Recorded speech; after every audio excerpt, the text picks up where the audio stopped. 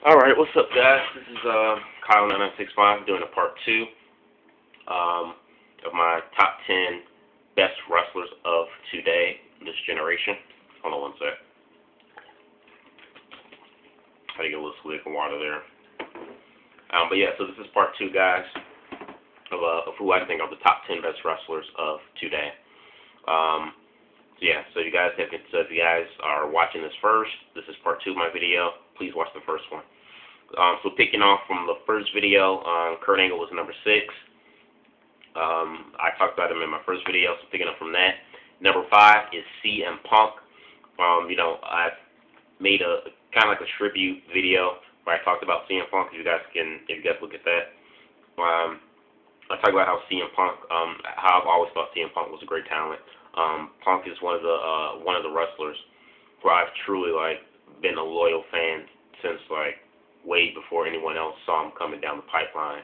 I followed Punk through PWG, Pro Wrestling Guerrilla, to ROH, which is Ring of Honor, and currently up here to WWE.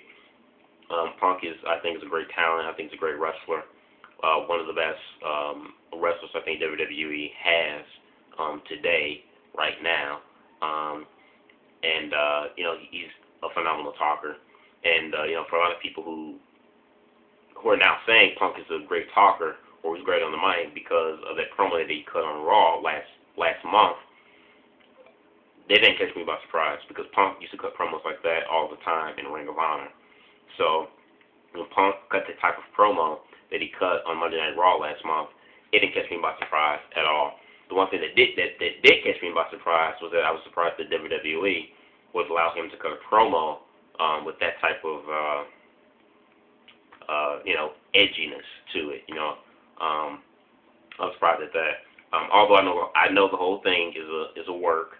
It wasn't a shoot. It was actual work. But I don't care. It was entertaining. I enjoyed it.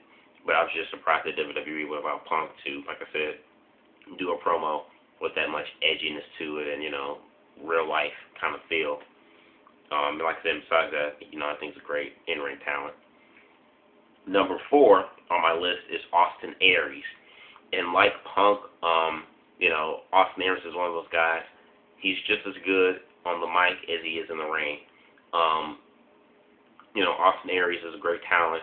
Austin Aries can go from being, a high flyer to, being a sound technical type wrestler.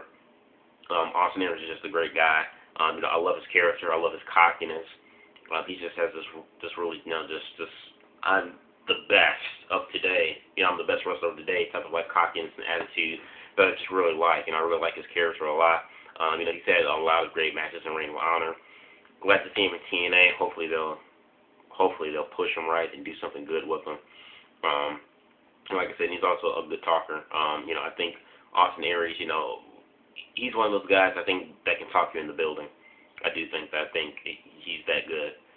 So Austin Aries is number 4 on my list. Number 3 will be Daniel Bryan, who you guys know in WWE is Daniel Bryan Danielson. He's won the Money in the Bank SmackDown Money in the Bank ladder match. Daniel Bryan is another guy who I think is one of WWE's best wrestlers of today that they have. And Daniel Bryan is a guy, he's not the biggest or bold. He's not the biggest, physically he's not the biggest guy like a John Cena or Randy Orton. But I bet you, hands down, Daniel Bryan can out-wrestle those guys any day. Hands down. He's not the biggest guy in the world, but like I said, he's a great submission wrestler, great talent. He's another guy I followed through Ring of Honor wrestling. Daniel Bryan is a star. He really is. He's one of those guys, I never would have thought that WWE would have pushed, who I think should get a push, but I never thought WWE would give a push. But, since I won the Money in the Bank, looks like they're finally giving it to him, and I think he's well deserving of it because he's a great talent, and he's one of the few guys in WWE that I think that he can really get you emotionally invested into him and into his character. That's just how good I think Daniel Bryan is. I think like I said, he's really a unique guy, and he's one of the few guys in WWE, for me at least, where I can get emotionally invested into him. He got me emotionally invested into him when he was in Ring of Honor, but You know, I'm just speaking for WWE wise. He's one of those guys that can do that. Number 2 on my list is AJ Styles. And, you know, just like, you know, what they call him, phenomenal, or the phenomenal one, he truly is phenomenal. You know, I don't care, you know, how many world title belts TNA puts on Sting, or how much camera time Hulk Hogan and Bischoff gets. AJ Styles is the one and only and true face of TNA. He really is. AJ Styles, along with, you know, some of the other guys like Joe or you know, Beer Money, you know, he really, you know, he laid the foundation for TNA. You know, and like I said, there were a lot of other guys along with AJ Styles who helped build TNA and laid that foundation. But AJ Styles was really the forerunner of that group, you know, who laid the foundation. AJ Styles is just a great wrestler. AJ Styles, I think, is like, you know, he's like a bottle of wine. The older he gets, the better he becomes. He really does. You know, he was always a phenomenal wrestler, even in Ring of Honor wrestling. But if you look at a lot of his matches from Ring of Honor, you know, to his early years of TNA, all the way till now, he just, like I said, he's gotten better. He just gets better and better. I mean, there's nothing he really cannot do. You know, great high flyer, from a great high flyer to a good sound wrestler. AJ Styles is really the best. I mean, you know, he's another guy who's not the best talker in the world, but you really don't care because he's one hell of a wrestler. I mean, he's just that darn good. So AJ Styles is number 2 on my list. And finally, last but not least, number 1 on my list is the top 10 best wrestler of the day. Number 1, Davey Richards. Davey Richards, you know, this is another pick some of you guys may agree with, may not. But, you know, like I said, this is my top 10 pick. Davey Richards is another guy who I think is absolutely, you know, phenomenal, tremendous talent. I think he has a good look. I think he can talk.